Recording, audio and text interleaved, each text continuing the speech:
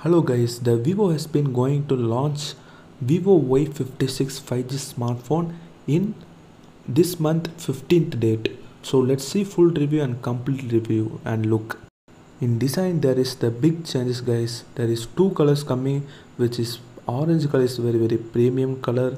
So this is the design which has been leaked out officially, and you can see the front display. It is watered out notch display.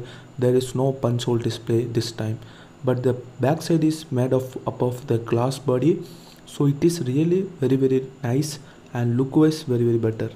And there is guys some of the specification, which is Vivo Y56 5G's 6.5-inch display, HD plus display it is coming, and it is full made up of 720p 1600, and there is guys 60Hz refresh rate, and Dimensity 700 is the processor, and you are getting 8GB of the RAM and 120GB of internal storage, and camera is 12 plus 2 megapixel dual camera in rear side, 5MP front camera, 5000 mAh battery also they have given this time.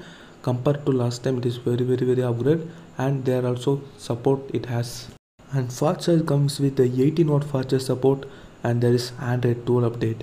So in this video we have to see the full review of this, and it is officially launching on the February 15th 2023, and the price also confirmed by the Vivo officially, which is 19,000 rupees. In this 19,000 rupees you ask worth or not. So in my opinion it is completely not worth. There is many different mobile, which is Poco X4 Pro, Redmi Note 11 Pro, etc. There is in this price range. You can buy that. Thank you for watching guys.